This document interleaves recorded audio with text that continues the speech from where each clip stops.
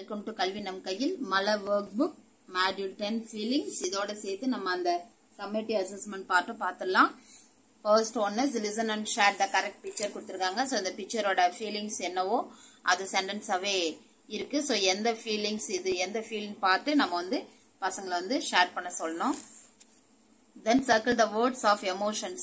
இங்க எந்தெந்த வேர்ட்ல எமோஷன் குறிக்குதோ அந்த வேர்ட் எல்லாம் பசங்களை சர்க்கிள் பண்ண சொல்லணும்.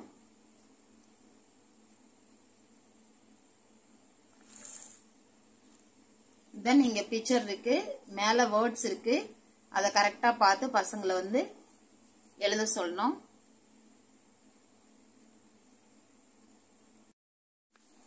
Then rearrange the jumbled letters கொடுத்திருக்காங்க. So இங்க வந்து எமோஷன்ஸ் கொடுத்திருக்காங்க. அந்த எமோஷன்ஸ்க்குரிய ஸ்பெல்லிங் வந்து மாத்தி மாத்தி கொடுத்திருக்காங்க. So எந்த லெட்டர் ஃபர்ஸ்ட் வரும்னு பார்த்து பசங்களை எழுத சொல்லணும். Then read and answer the following சொல்லிருக்காங்க. இத ரீட் பண்ணி கீழ இருக்க क्वेश्चंसக்கு வந்து பசங்களை வந்து ஆன்சர் பண்ண சொல்லணும்.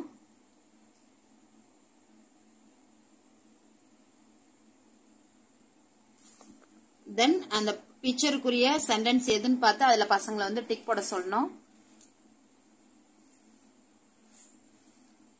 இங்கே அதேதான், இந்த பிக்சருக்குரிய சென்டென்ஸ் எதுன்னு பார்த்து அதை வந்து பசங்களை வந்து நம்ம டிக் போட சொல்லணும்.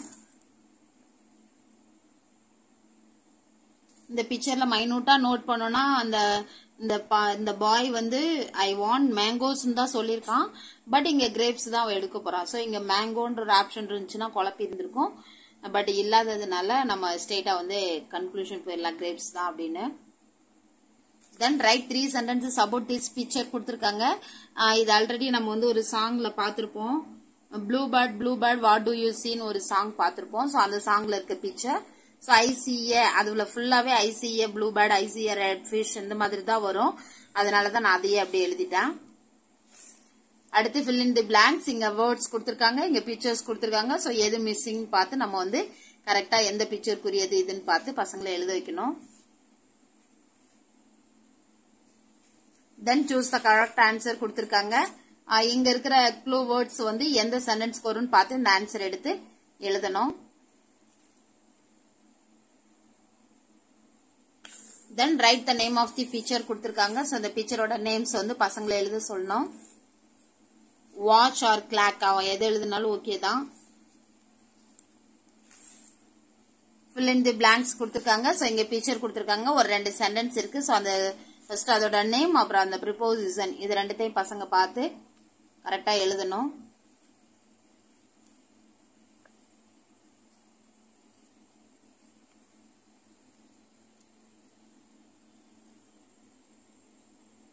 Then rearrange the words and make sentence கொடுத்திருக்காங்க.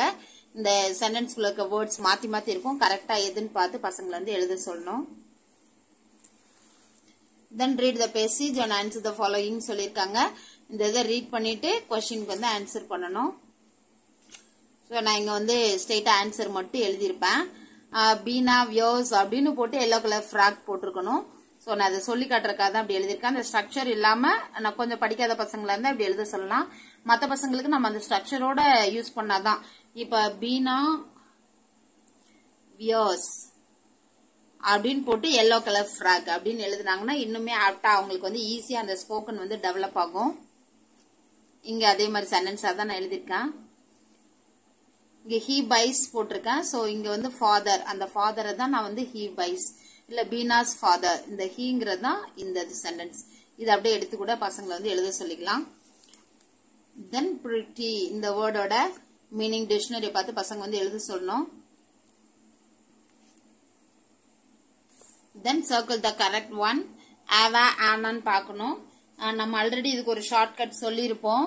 அந்த ஸ்டார்டிங் இனிஷியேட் சவுண்ட் வந்து தமிழ் உயிர் எழுத்துல வந்துச்சுன்னா அப்ப ஈகிள். சோ தமிழ் ஈ வருது ஸ்டார்டிங்ல, அப்ப ஆன் போடணும். மேங்கோ வருது. சோ இது மெய் எழுத்து. இந்த மாதிரி வாசிக்கக்குள்ள நம்ம சவுண்ட்ஸ் என்ன சவுண்ட் ப்ரொடியூஸ் பண்றோம், அந்த ப்ரொனன்சியேஷன்ல ஃபர்ஸ்ட் என்ன வருது அத வந்து நம்ம வந்து பார்த்து அந்த தமிழ் உயிர் எழுத்து வந்துருந்துச்சுனாலே அங்க ஆன் போட்டுடலாம். மத்தது வந்துருந்துச்சுன்னா ஆ போட்டுடலாம். இதை நம்ம பசங்களுக்கு ஷார்ட்கட்டா சொல்லி கொடுத்துட்டோம்னா ஈஸியா புரிஞ்சுப்பாங்க. இங்கே அதே தான் ஆவா ஆனா அப்படின்னு சொல்லிட்டு அந்த இனிஷியல் சவுண்ட்ஸ் மட்டும் நம்ம சொல்லி பார்த்து ஆவா ஆனான்னு சொல்லி இப்ப கேட்டுக்கு. சோ அந்த மாதிரி பார்த்து நம்ம வந்து எழுத சொல்லலாம். அடுத்து read and tick the correct picture. இந்த சென்டென்ஸை வாசிச்சு இதுக்குரிய பிக்சர் ஏதோ அதுல டிக் போட சொல்லணும். then fill in the blanks. இங்கே ஏவா ஆனான்னு கண்டுபிடிச்சு எழுத சொல்லணும். அடுத்து இந்த பேசேஜ் ரீட் பண்ணிட்டு கீழே கேட்டிருக்க கொஸ்டின்ஸ்க்கு வந்து ஆன்சர் பண்ணணும்.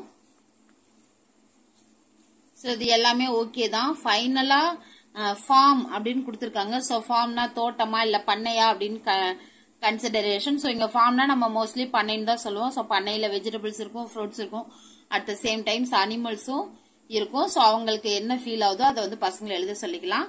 அடுத்த ஃபார்ம்ங்கிற வேர்டுக்கு டிக்ஷனரியை பார்த்து அதோட மீனிங் எழுத சொல்லணும். Then I can do பார்ட்ல choose and write the correct answer கொடுத்திருக்காங்க. ஆவா ஆனான்னு பார்த்து பசங்களை வந்து சூஸ் பண்ணி எழுத சொல்லணும். ஸோ சூஸ் பண்ணாமலே நான் எழுதியிருக்கேன். சூஸ் பண்ணிட்டு எழுத சொல்லணும் நம்ம. அடுத்து இங்க ஆன்சர் இருக்கு, எது எங்க வரும்னு பார்த்து பசங்களை எழுத சொல்லணும். அடுத்து இங்க கரெக்டா எது வருதுன்னு பார்த்து ஃபுல்லாவே ஆர்டிகல்ஸ் தான் இங்க ஃபோக்கஸ் ஆயிருக்கு. Then complete the sentences. இந்த பிக்சரை பார்த்து இங்க வந்து எழுத சொல்லணும்.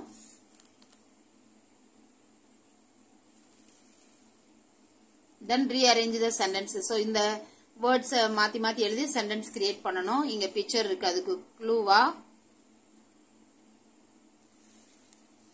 Right 3 sentences about the picture கொடுத்திருக்காங்க.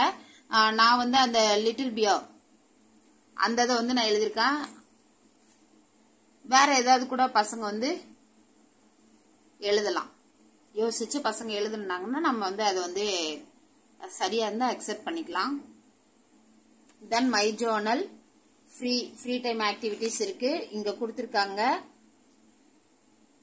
சைட்ல கொடுத்திருக்காங்க என்னென்ன ஆக்டிவிட்டின்னு கொடுத்திருக்காங்க. ஸோ அதை வச்சு நம்ம மேல ஒரு சென்டென்ஸ் கொடுத்துட்டாங்க, மித்த எல்லாத்தையும் நம்மளே எழுதிடலாம். இதுதான் வந்து எனக்கு கிளியரா புரியல. ஸோ சிங் நானா டிசைட் பண்ணிட்டு ஐ லைக் டு சிங் போட்டிருக்கேன். வேற ஏதாவதுன்னா கூட கமெண்ட் பண்ணுங்க, நானும் தெரிஞ்சுக்கிறேன். இது என்னன்னு பார்த்தோன்னே டக்குன்னு புரியல.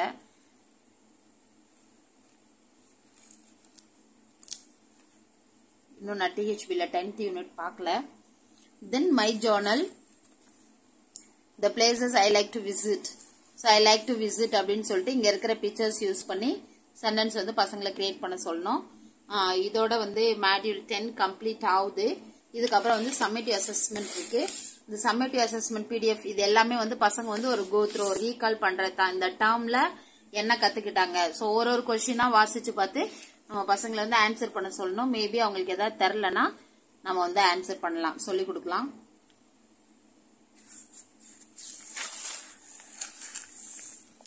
ஸோ எல்லாமே இது அவனே தான் பண்ண போறான். பிகாஸ் லெசன் எல்லாம் கம்ப்ளீட் ஆயிடுச்சு. இது எக்ஸாம் மாதிரி தான் பசங்களையா பண்ண சொல்லலாம் நம்ம.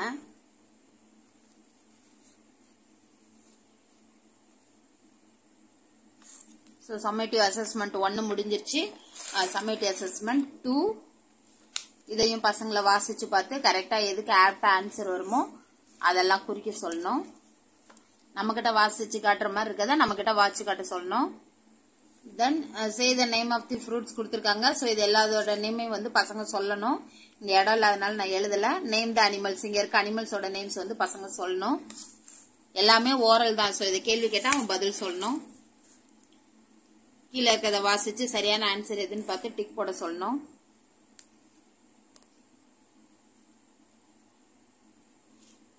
தென் circle the odd one out. எது வித்தியாசமா இருக்குன்னு பார்த்தா அதை வந்து நம்ம வந்து சர்க்கிள் பண்ண சொல்லணும். தென் சூஸ் அண்ட் ரைட் ஏவா ஆனான்னு பார்த்து பசங்களை வந்து போட சொல்லணும். கரெக்ட் வேர்டு, இந்த பிக்சருக்குரிய வேர்டு எதுன்னு பார்த்து கரெக்டா எழுத சொல்லணும். அடுத்து ஒரு சென்டென்ஸ்ல வேர்ட்ஸ் மாத்தி மாத்தி கொடுத்துருக்காங்க, கரெக்டா நம்ம எழுதி சென்டென்ஸ் கிரியேட் பண்ண சொல்லணும். அடுத்து சம்மேட்டிவ் அசஸ்மெண்ட் 3 கொடுத்துருக்காங்க, இதை ரீட் பண்ணி காட்டணும். இதே மாதிரி ஒவ்வொரு கேள்வியா வாசிச்சு அதுக்குரிய பதில் எதுவோ அதை வந்து பசங்களை வந்து பண்ண சொல்லணும். நம்ம கிட்ட வாசி காட்டுறத வாசி காட்ட சொல்லணும். டாக் அபவுட் த பிக்சர், இந்த பிக்சரை வாசிச்சு இந்த கேள்வி வாசிச்சு இந்த பிக்சரை பார்த்து கேள்வியை வாசிச்சு அதுக்குரிய பதில வந்து பசங்களை சொல்ல சொல்லணும். இங்க மட்டும்தான் and தி கொடுத்திருக்காங்க. சோ வருமா and வருமா தே வருமா அப்படிங்கறத சொல்லணும். நம்ம ஏற்கனவே வந்து உயிரெழுத்து வந்துச்சுன்னா and சொல்லிட்டோம், மத்ததுக்கு சொன்னோம்.